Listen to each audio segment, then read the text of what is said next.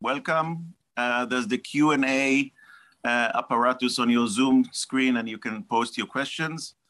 Those of you here can just raise your hand. I'm delighted and honored to introduce Cynthia Hahn from Hunter College, whose paper is entitled "The Brooch Upon the Chest, Lodester and Amulet." Yeah, all right. Welcome, Cynthia.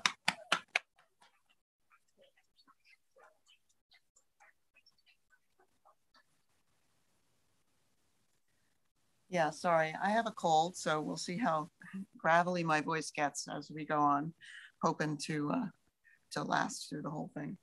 It's really nice to be here. I'm finding this material just wonderful because I personally am engaged in writing a very broad book on jewelry for the Middle Ages, and this work comes from that, but with some extra, with extra. This won't all be in the book. Okay.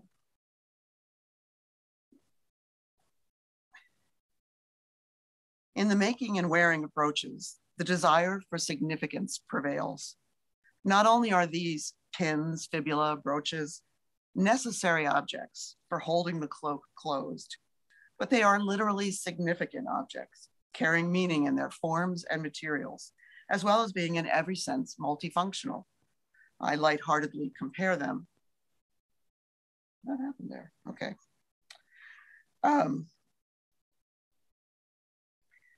To a mini tool today, which didn't turn up in the PowerPoint somehow. I will begin today with general qualities of medieval brooches, then move to specifically early medieval examples, and finally conclude with an example that pushes the possibilities of the intimacy of the form, the Anglo-Saxon fuller brooch. Not loud enough? Okay, is that loud enough? Are we hearing? I don't think I can really project very well with my voice the way it is, but if it's not loud enough, please wave your arms around. Many medieval brooches are overlaid with the image of the cross. However, many also take advantage of the simplest shape of the brooch, the circle, or approximately circular enclosure, in order to exploit additional metaphorical significance. These shapes, what? Am I doing the wrong thing here? Okay. Guess I was. These shapes activate a range of meanings generated by the circle, from ideas of inclusion to focus, from time to cosmos. More specific references to the body, the stars, and to animals and vegetation of the natural world all play a part in expanding such meanings and pinpointing attention on the breast of the wearer, who wears his or her brooch and what one might call a shield over the heart. I specifically use the word shield because of one additional use, that is, the brooch is in essence almost always amuletic, as I will argue today. Of course, in addition to the more symbolic meanings of the brooch, its practical aspects immediately calls attention to general issues of protection and safekeeping. Variants of the name occur in inventories, nush, ush, brosh, vermaculum, and variants of use reveal that in the later Middle Ages, brooches might be used to attach rather than close, perhaps affixing one's paternoster, pendant, or badge to the bodice or belt. Comments on their use range from general protection, as in a 13th century inscription on a brooch from Essex, "I am the brooch to guard the breast, that no knave may put his hand on it." And other earlier examples seem to consider the brooch a marital gift and protection. In 1184, the poet Johannes de Oville wrote, "My bride shall wear a brooch, a witness to her modesty and a proof that hers will be a chaste bed. It will shut up her breast and thrust back any intruder, preventing its closed approach from gaping open, even stopping the adulterous eye." A 13th century poet claims that this is the reason brooches were invented. Well, he's wrong, but it's clearly not the case. Brooches, it can be said, were the medieval safety pin, serving a wide range of users as devices to close or to secure as well as to protect. They were worn as often by men as by women and could even serve on the shoulder as military ranks of insignia of rank, excuse me, or could take the form of the episcopal morse or other clasp-like adornments, reliquaries, or here, perhaps this is a Agnus Dei, worn on the chest of an ecclesiastic or devotee. It is often very difficult to ascertain whether a brooch was meant for a man or a woman, and to complicate matters, such objects were often gifts and served as votives even to the churches where they might be repurposed for ceremonial wear. To shift our focus to early medieval examples from the 6th to 11th century, again, the circular shape dominates the form of the ring or annular brooches. Alternatively, the disc brooch, popular from the 6th century, circles constitute a simple but evocative shape. Examples often overlay multiple crosses, double them, which quarter the shape, pushing the result towards an evocation of the cosmos, an association already resident in symbolism of the cross itself, whose 4 arms stretch to the 4 corners of the world. Additional stepped ornament and animal imagery, including snakes, boars, and eagles, can have many interpretations, although again, cosmic aspects are often suggested. In one of these examples, the shapes are grouped as 3s instead of 4s, which I find fascinating. The eagle may be Odin, or a representation of virility and farsightedness. The interlace often seems to represent plant growth and or cosmic order. Materials on the brooches also have meaning, from the prestige of gold to the shining of garnets to the white purity of shell. As in the case of the animals, the materials connect the brooch to the wider meanings and powers of the world. The Anglo-Saxon Fuller brooch from the British Museum is a very fine disc brooch of shining silver with niello details and an exemplary object to consider more closely, but is also typical of its time in most of its features. Some suggest it was worn by Alfred the Great himself, who died in 899, or at least in his court. Alfred was not only literate, but also a king whose learned texts discussed sight and the mind's eye, and as the principal way in which wisdom was acquired. The unique early medieval depiction here of sight as one of the 5 senses has long been understood to be the subject of the brooch. The central figure has emphatic staring eyes, as if sight itself. Well, this was the first day, and this is my a little baby special in my life, and this was the first day she really opened her eyes, and it was like she was staring at everything with wonder, and it just seemed so perfect for this. Anyway, sorry, as if it's a wondrous discovery. The figure to the upper left puts his hand in his mouth, suggesting the sense of taste. On the lower right, a figure puts his hands together to represent touch. On the lower left, the figure seems to bring his hand to his ear to signify hearing or perhaps a call to action. And finally, the figure on the upper right puts his hand behind his back and represents with his profile nose the sense of smell. Depicted around the figures is lush vegetation and a repeated 3-pointed knot motif that has been associated with Trinitarian symbolism. But as many commentators note, the Anglo-Saxons had a love of riddles and puzzles, and the meaning of the brooch does not end with our first observations. Around the 5 senses is a beautifully pierced ring with roundels. The piercing suggests to me, in this as well as many other brooches, that we should look metaphorically beyond the surface, perhaps into the body that it lies upon, but also in this case, we should look into the night sky. Bede's De Natura Rerum, the authority for Anglo-Saxon knowledge of the heavens, via Pliny and Isidore, emphasizes again and again the circularity and spherical shape of the cosmos, and notes the simultaneous creation of the angels along with the earth. In the outermost ring, there are 16 roundels containing 4 figures, 2 at the top and 2 at the bottom, with wing-like elements sprouting near their shoulders and with covered hands. I'm comparing him to an angel from a manuscript that's contemporaneous. I would suggest that these are angels, and that the other 12 elements of the ring might represent the 12 zones of the zodiac. I know that seems strange, but Bede is markedly averse to mythological characters, dismissing them as representations of pagan fables. Alternatively, we might be seeing the 4 corners of the earth, each with 3 elements: plants, 4-legged beasts, and birds. Most significantly, Bede begins his book by discussing the 4-fold nature of God's creation. In his treatise, he presents a multitude of fours, the four directions, the four seasons, the four elements of air, earth, water, and fire, and the four humors of the body. But he begins in his first sentence with a statement about the fourfold work of God or divine power, and this diverging from his classical sources and from Isidore. He describes the creative fourness in this way. Number one, the verbum Dei, that is the eternal logos or plan of creation. Number two, the simultaneous creation of unformed matter, materia informi.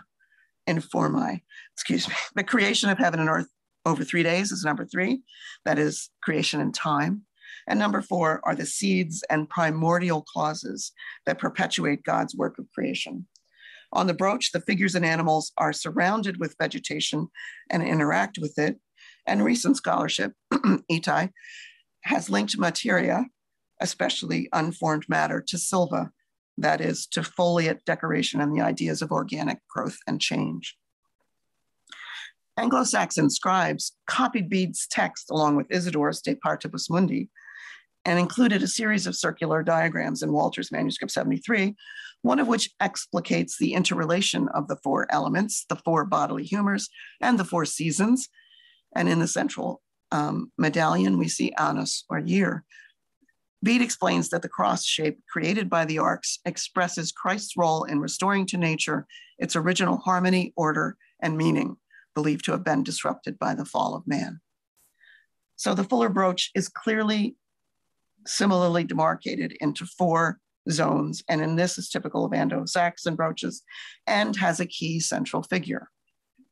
However, that figure is not Christ or the year, although he or she is marked with a small cross and is inscribed within a cross shape and thus clearly delineated as Christian.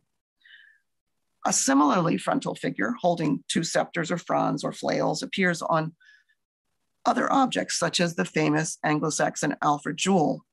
And these figures have been linked, both of these figures have been said to represent sight, as already noted, but moreover, they've been linked to the, quote, cosmic order of creation. If then we can imagine the fuller brooch as a depiction of cosmic order and the cycle of time, it is one that ultimately also makes a correlation to the human body and its care, the humors.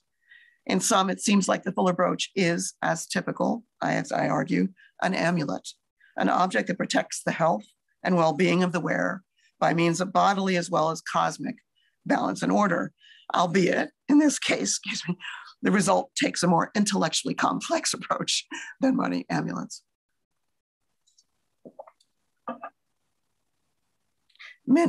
And many of its sister brooches just take the forms of the cross and the circle to convey what I would argue is the same idea. In exploring such amuletic functions, however, I am drawn to a later 11th or 12th century Syriac cloisonné brooch from the Louvre. A similar forward-staring face, this one with long blue hair, is surrounded also with interlace, but now they are snakes. And in fact, this is the head of Medusa. That is a common use of the Gorgon as apotropaic, as well as a metaphor of the power and danger of sight. The inscriptions on front and back of this object include both cosmic and very specifically protective elements. On the front, it reads, "Holy, holy, holy, the Lord God, the heavens and the earth are full of thy glory." That is the Trisagion, or chant of the angels, heard at the beginning of the Mass. And on the back, a multi-line inscription that is hard to read, but some parts are legible, and surely repeat the description of the uterus in magical formularies, coiling like a serpent, hissing like a dragon, and roaring like a lion, admonishing it to lie down like a lamb. An object from so far afield seems an unlikely comparison to an Anglo-Saxon brooch, perhaps, but the British Isles were cosmopolitan in this era. Alfred himself traveled a great deal and had surprisingly vital connections to other cultures. Furthermore, the comparison is compelling in that it reiterates the linking of the diverse concepts of sight, the order of heaven and earth, and bodily protection. If nothing else, we learn from these examples that amulets are not simple objects that do a bit of magic. These are things that invoke natural magic and link together the powers of liturgy, cosmic knowledge, the senses, and time. They also function as shields, and with the central Gorgon fend off dangerous sight, whether with this pagan Medusa or Christianized sight. Brooches, if we look closely or sometimes look through, have surprising force and commonality of meaning. Western brooches also use the head of Medusa and all other kinds of jewelry for protection. And one 7th century Frankish brooch of great beauty even uses, or rather reuses, a bright coral cameo to add material power to the iconic power of Medusa's gaze. Other materials, garnet, shells, pearls, and gems have curative powers, but I don't have time to go into those. But red coral stands out among them. At the simplest material level, it is protective, but also potentially medicinal. In his natural history, Pliny gives the name of coral as corallium, derived from Greek, but related, excuse me,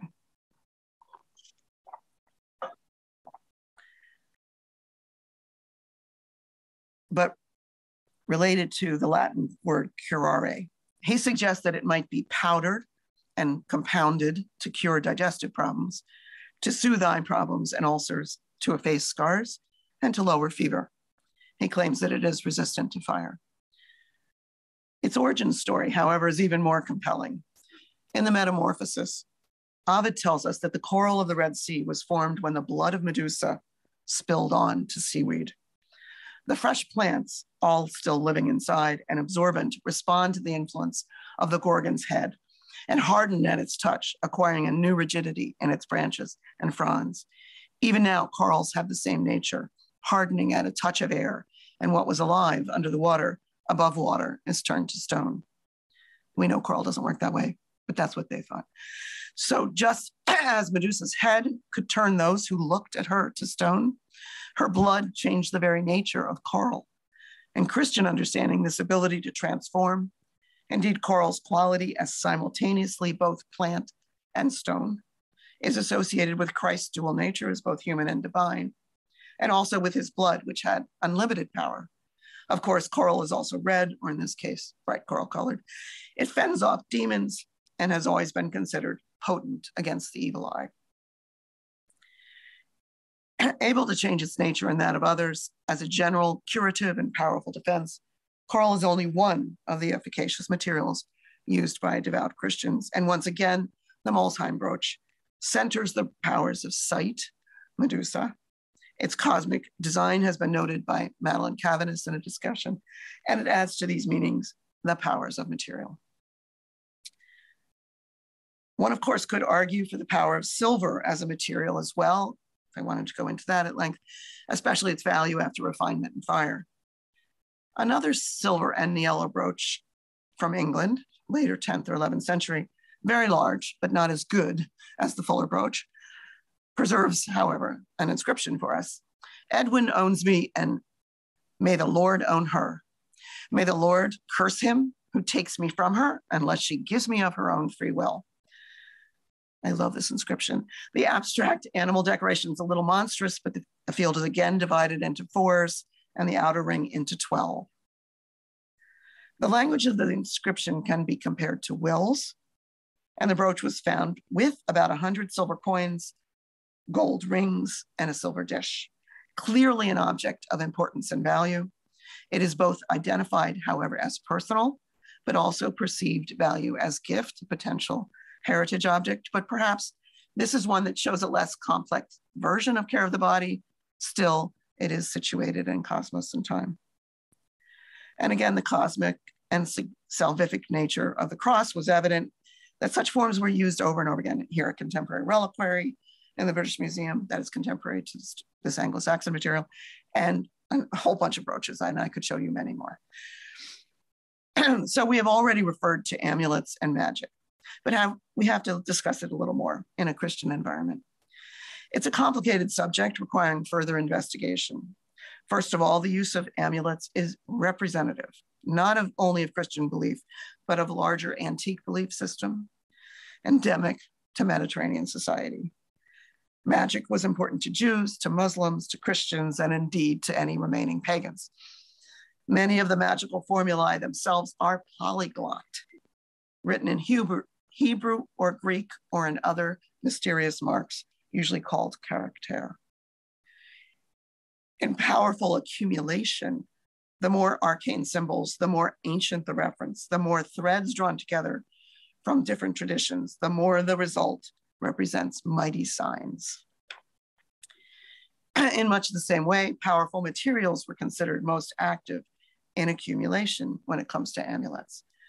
Gregory of Tours, in the History of the Franks, describes a magician with a large bag of roots of herbs, moles' teeth, mice bones and claws, and grease of bears.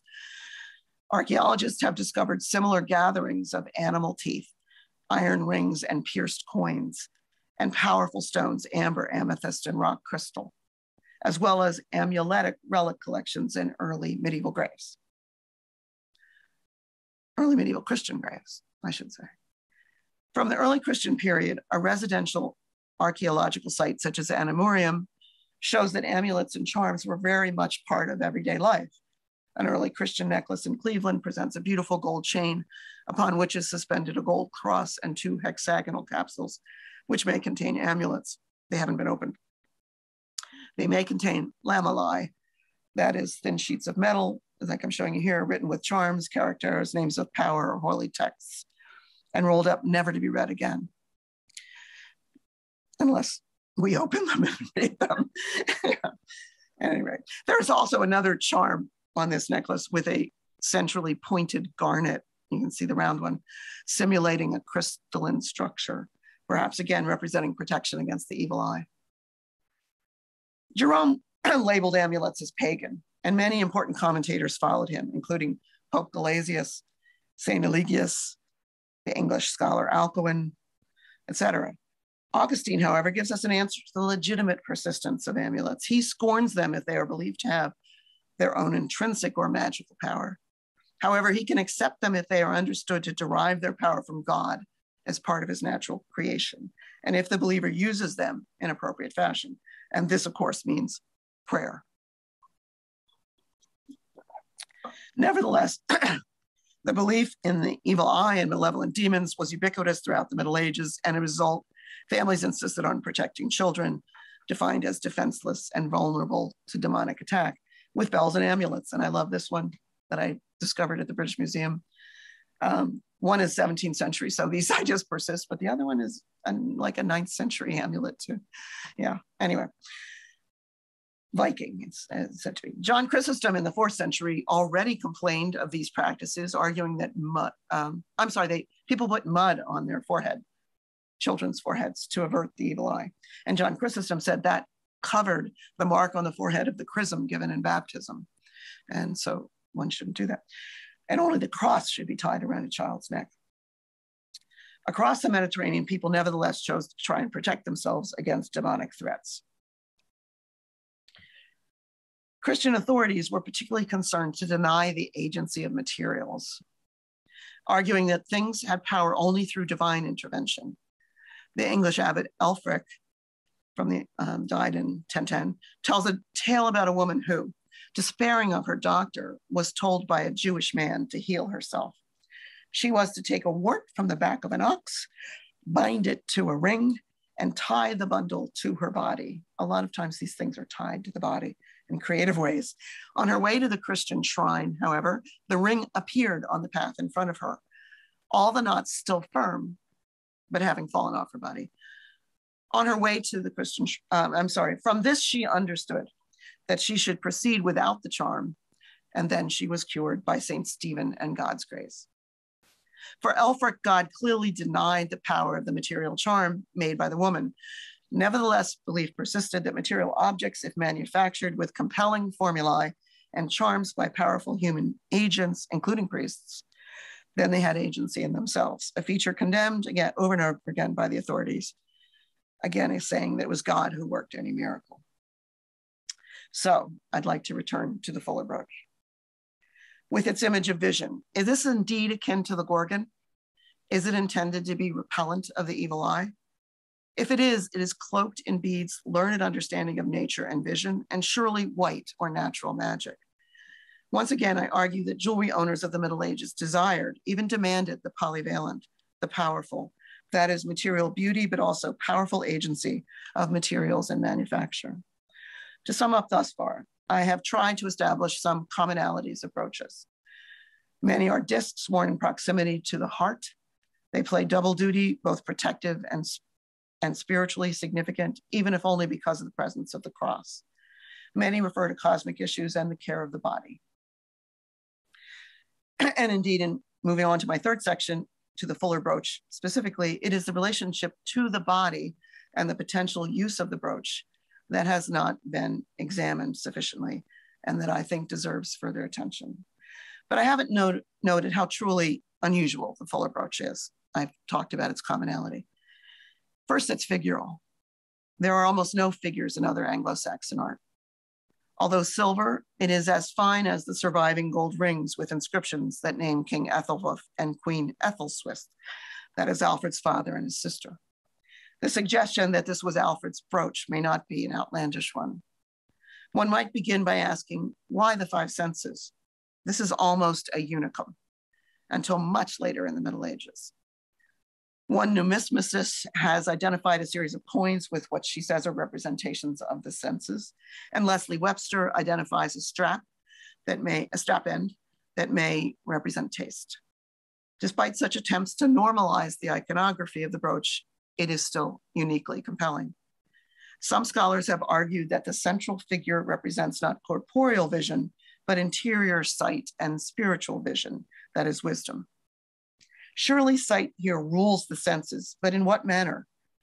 I would argue that vision is taking care that the body does not succumb to sin because of the temptation of the senses. If we look more closely at these wide staring eyes, we may not be seeing wonder and wisdom, but instead vigilance and care. And I'm comparing the large eyes and that wrinkled brow of concentration to figures of the Roman tetrarchs. In order to understand the senses more fully, at this moment in Anglo-Saxon history, we should turn first to Isidore of Seville, who emphasizes the active and receptive nature of senses and claims that in turn they activate the body. Isidore's emphasis on action is particularly relevant to the brooch. Look at hearing, who seems to hear a call and begin to run. And in fact, all four senses have whole bodies. That's also almost unprecedented. We usually get bust figures for the senses. So they do seem to actually look at Taste jamming his fist in his mouth.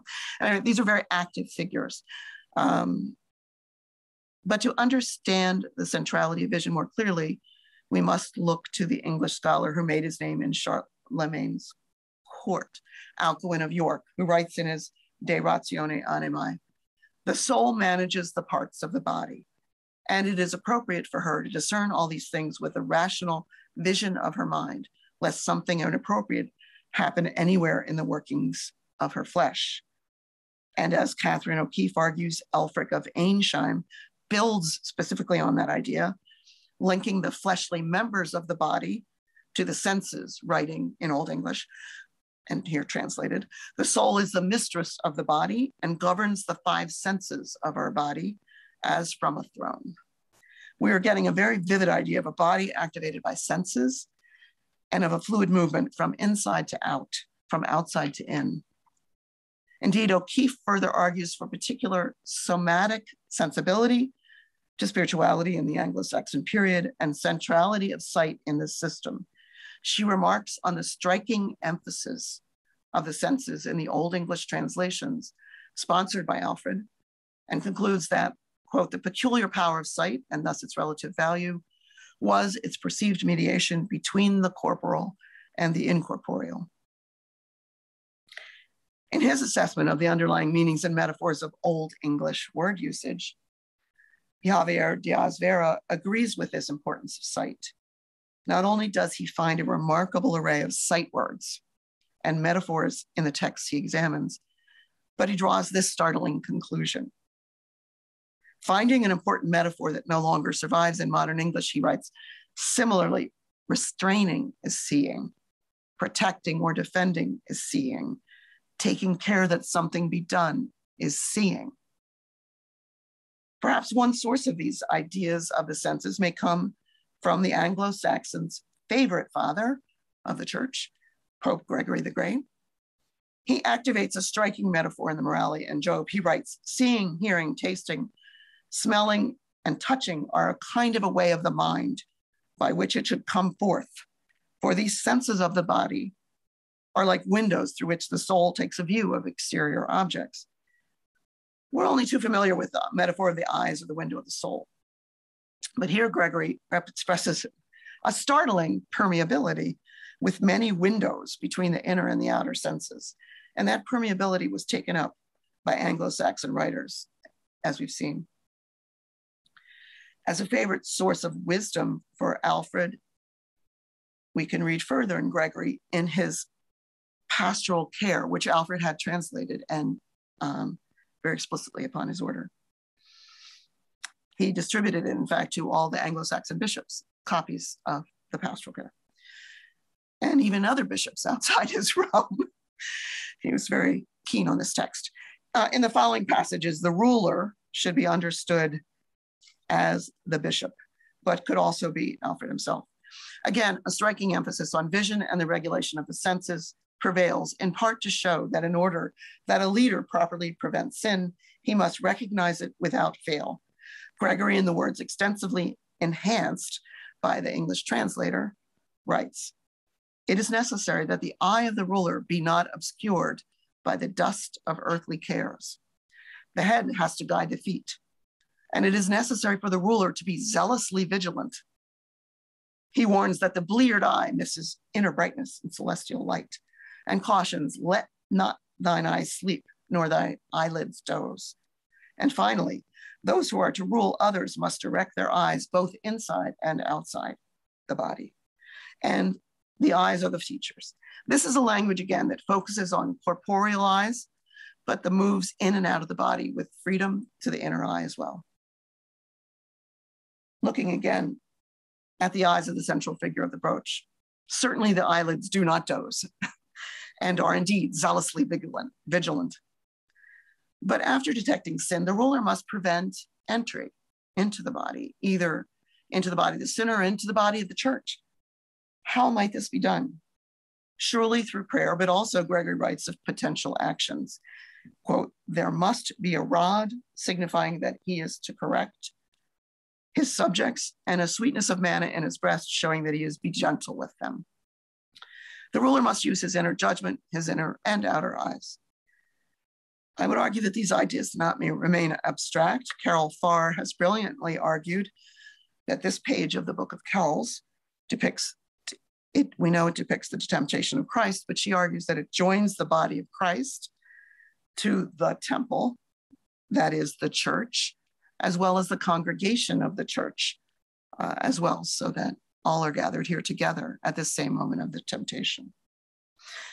And then I quoted there a riddle by an Anglo-Saxon writer, Tatwina, in the Exeter book, speaks of the 5 brothers with different names, that is the senses, constantly attending the temple granted to us from the beginning. So the body again is a temple. And I'm wanting to say that the Kells miniature has this little door at the bottom of the temple that people struggle to explain. And people often compare that little figure to Osiris, which I'm doing as well. He has his crossed implements, a hook and a flail. In fact, rulers' implements to punish and protect. Whether this comparison has any real meaning, because they're so different in time and place. There may be Coptic go-betweens, it's hard to say. But nonetheless, I cannot help but see parallels and imagine that sight is carrying not some floppy and decorative vegetation in cornucopia, as some people say, but instead, I think these are flails on the brooch. Whipping for purification or punishment occurs frequently in the Bible, and the whip was a common attribute of medieval personification of grammar. We should remember that the Alfred jewel with its figure of sight also holds 2 scepters, I show it below, and at this angle, you can see that these are more like flails than flowers. What finally drove the point home for me was the realization that in the true Hittel hoard, a lavish group of silver objects and ornaments contemporary to the brooch, there is a silver flail.